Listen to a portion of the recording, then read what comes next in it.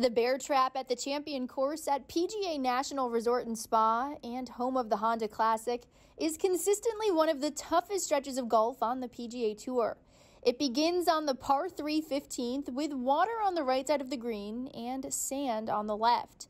You then tee it up on the par 4 16th, which also has water on the right side and will leave you a long iron shot over water to a large green with plenty of devilish pin placements. The par 3 17th again has water around the green. It's no wonder why the bear statue that greets you at 15T reads, "It should be won or lost here," because it usually is.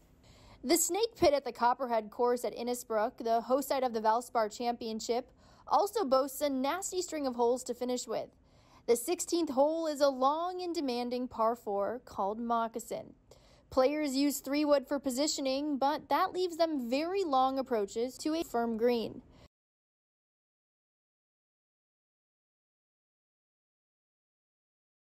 The 17th is a par 3 and is a 200-yard plus par 3 called Rattler that plays over par every year at the tournament.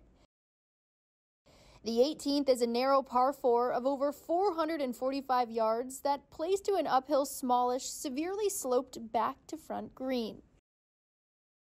Mark Cannizzaro, you usually recognize some of the toughest stretches in golf. You cover the PGA Tour. What do you think is tougher, the Snake Pit or the Bear Trap? I think, and I have played it, both of them. I've been fortunate enough to play them.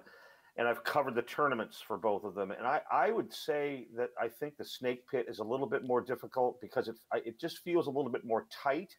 Both of those stretches, the common denominator is, water comes into play. They're pretty long holes. But I think all in all, if you look at those three hole stretches, I would probably make the Snake Pit a little bit more difficult just in terms of its tightness, of the fairways.